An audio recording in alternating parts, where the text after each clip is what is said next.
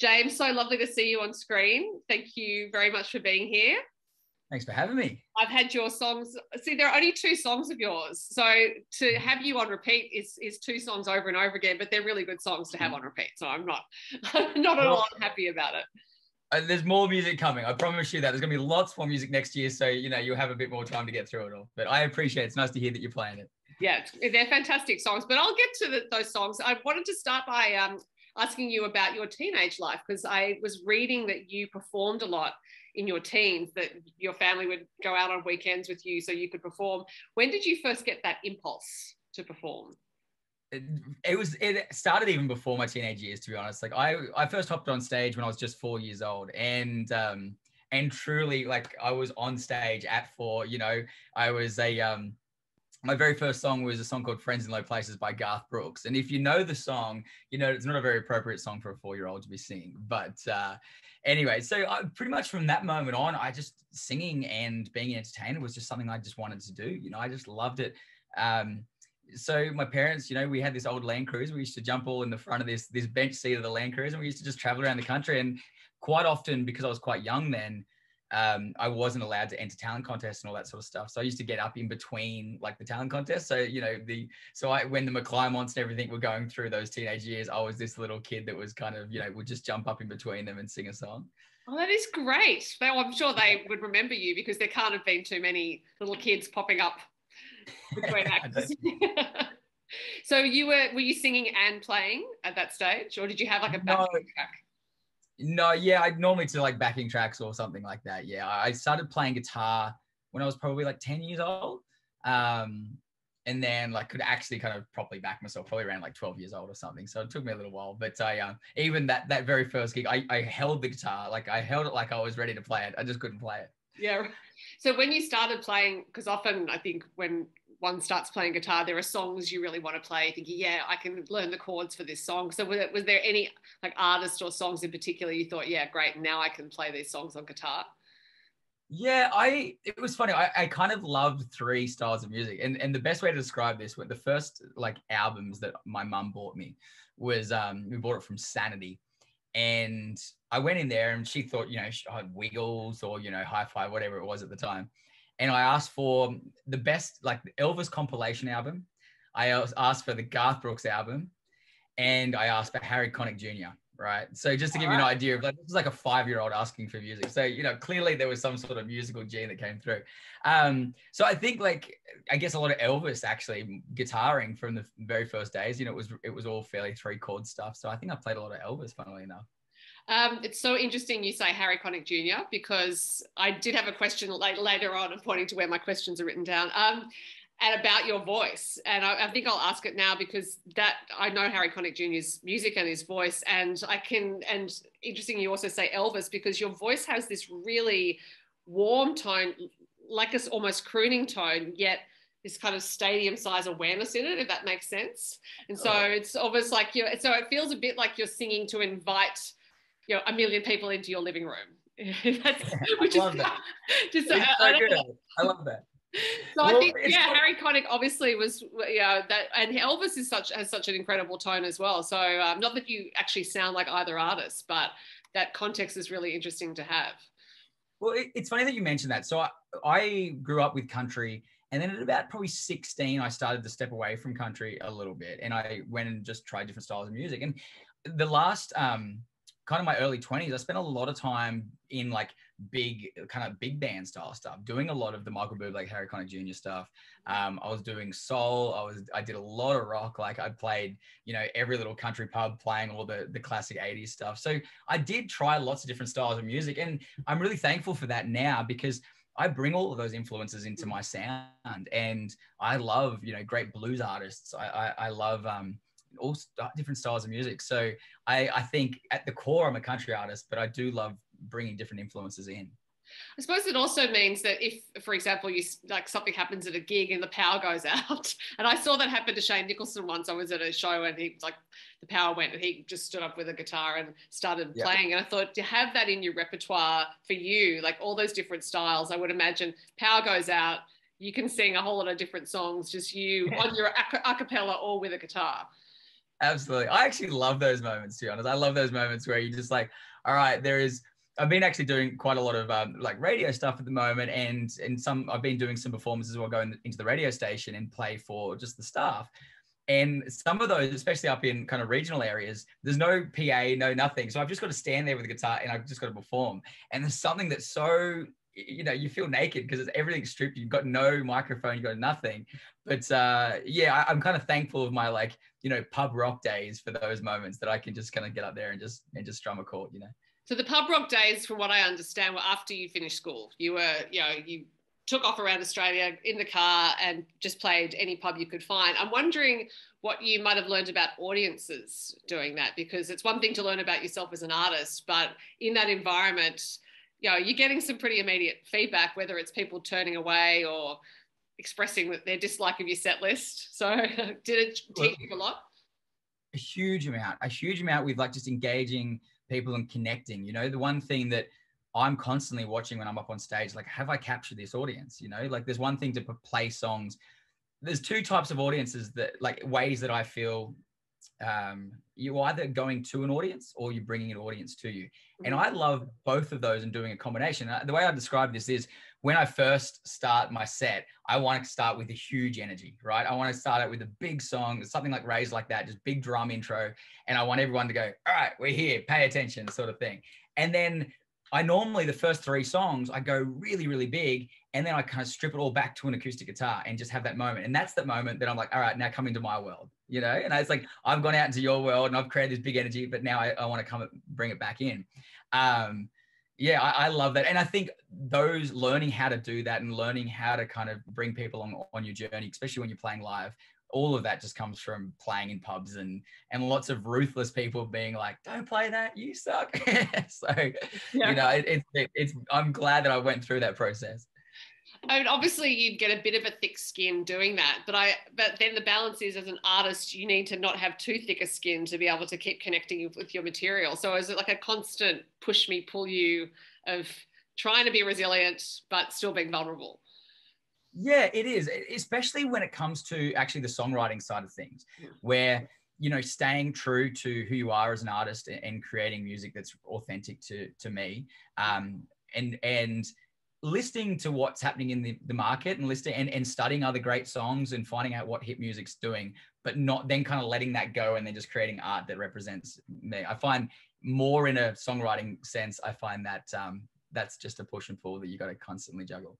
Yeah, interesting. So you talked about songwriting, and after you did your stint in pub gigs all over Australia, you went to Nashville, and from what I was reading, you wrote over 300 songs while you were there, which is hugely productive. So I'm wondering, because Raise Like That's your first single, how do you choose when you've got that many songs? What do you decide on for that big announcement to the world? It was very difficult, first off, to choose that first song, because I do have a huge amount of back catalogue that I've written over the years. I wanted to come out with a few criteria, right, with my first song. One, I wanted to come out with something that was joyful, something that was a celebration. I was really important that I wanted to come out with something that's kind of upbeat and made you feel good. Along with that, though, I wanted to come up with something that was really honest and represented and got people to know who I am a little bit more. And, if they listen to this song, they're like, cool, I get to know James a little bit better. I also want to write a song that other people can plug their lives into. I think that's something I always try and achieve with my songwriting, is that it is my song when I write it. And then as soon as I release it, it no longer becomes my song. It is the song, and it will have the life that it has. And I love the idea that, an example, for instance, there's a song called Mamas Don't Let Your Babies Grow Up to Be Cowboys, right? There's this great Waylon song. My dad always used to sing me that song when I used to go to bed as a kid. So that now becomes my dad's and my song, right? It's no longer Willie Nelson's and Waylon Jennings song, it's our song. And I love that music can do that. And something amazing that happened with my first single is that a lot of people have taken ownership outside of me of that song. And I absolutely love that.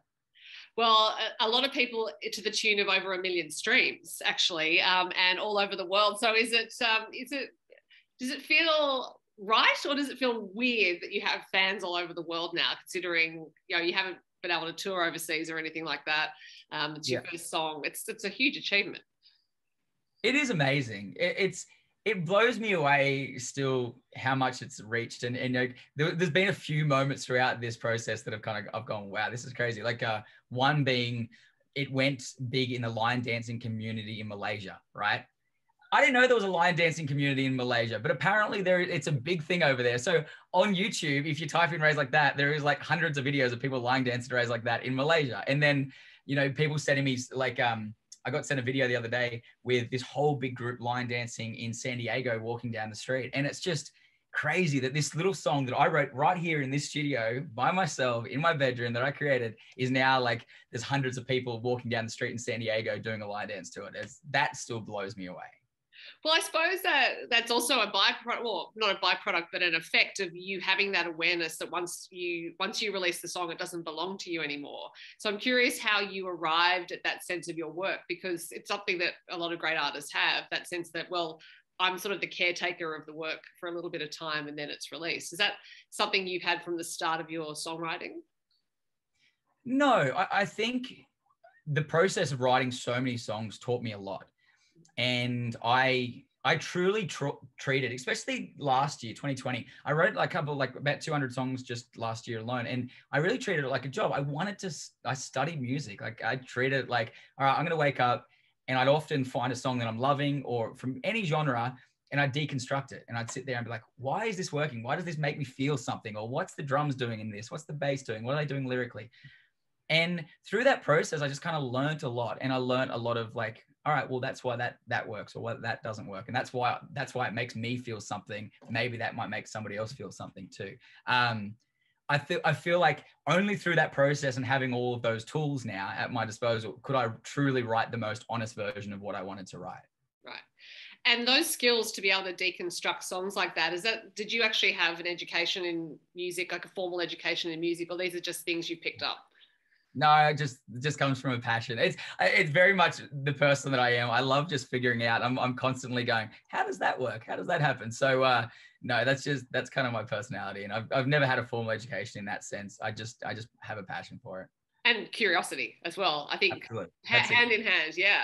So when you do write songs, and obviously that's a process in deducing the elements of a song, but for your own songwriting, do you allocate time, sit down, write it, or do you wait for the ideas to come and then think, okay, I'm going to stop now and write this? I kind of believe in the idea that creativity is a muscle and you got to keep working it, right? So I do definitely sit down and allocate time to write music.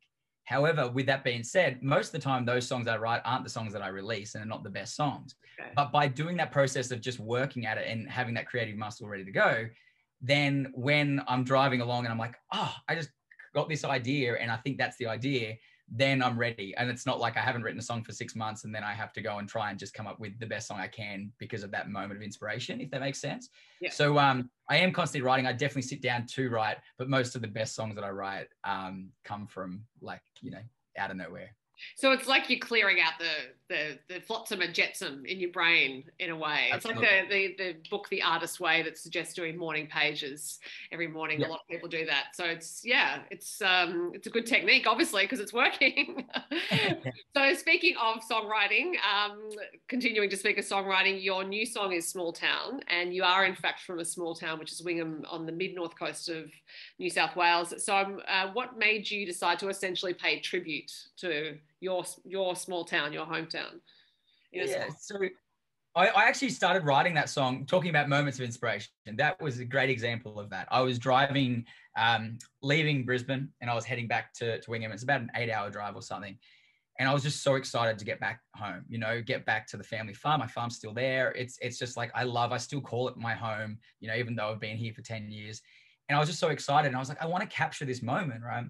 So I wrote most of that song just in my head as I was just driving. I kind of had the idea and I started writing it. And then I brought my co-writer Nolan, and I describe him as like he's like the finesse, I kind of come up with the bulk of it. And then I say, I've got this idea. This is what it is. Here's the chorus or whatever. And he's like, oh, do this and do that here and fix this. And this can tighten it up. And then that's how that came about. So what you hear today truly was just my story of driving back to my home. And then once I got home, I sat down, I started producing the song. I just wanted to capture the feeling within the production and everything like that. And truly, Small Town, I just want it to be another celebration. It's one of those songs that I want people to crank up really loud in the car and kind of lose themselves and just enjoy the moment. It's not, you know, I've got lots of songs that are really deep and really connected. This song is just one of those ones that I want it to be a bit more joyful and a little bit lighter. Yeah, you can certainly hear the joy in your voice, I've got to say. So I imagine for this summer, the Australian summer, it will be a great party song, especially as we can all now have parties. And as I've introduced the topic of restrictions, you're in Queensland, which has been less restricted than other states. So I imagine you've been able to keep playing. But did you have itchy feet last year, for example, when we were all locked down? Yeah, like it was funny because I was supposed to move to Nashville on the 1st of March 2020, right? And sorry, not the 1st of March, the 11th of March 2020. They closed the airports on the 1st of March, right? And when I mean I was ready to move, I had sold up my entire life, like guitar in the hand, backpack, ready to go. Wow. So I was expecting my life to be completely flipped upside down. So it wasn't totally scary. And I just kind of accepted it. It was what it was. The whole world was going through the same thing. I was like, all right, well, you know, it is what it is. But I was expecting my life to be completely changed anyway. So it didn't, in a weird way, it wasn't as scary as I think it could have been if I just got blindsided by it. Yeah, right. And I'm running out of time, so I'm going to ask you one last question. And you flagged it at the top, which is that there is more music coming. So I'm hoping there'll be more singles next year and out on the road. Yeah, definitely. Lots more music coming next year. We're going to keep it coming a bit more consistent. It's just going to be lots of stories about from like going back to, you know, talking about my childhood, but I'm about to have a baby boy in about 3 weeks time. So there's probably going to be some music about family and just the life that I'm living at the moment. So there's lots of exciting things happening. And then, yeah, lots of great festivals are coming off, and I'm going to be playing some of my favorite festivals next year. And we've got the whole band, and it's going to be great. Well, you're certainly primed for those big festival stages with all the experience you've had, your amazing voice and your great song. So I'm sure fans will love seeing you in festivals. I've loved hearing these songs and very much looking forward to the new ones. Thank you for talking to me. Thanks for having me. Have a great day. You too.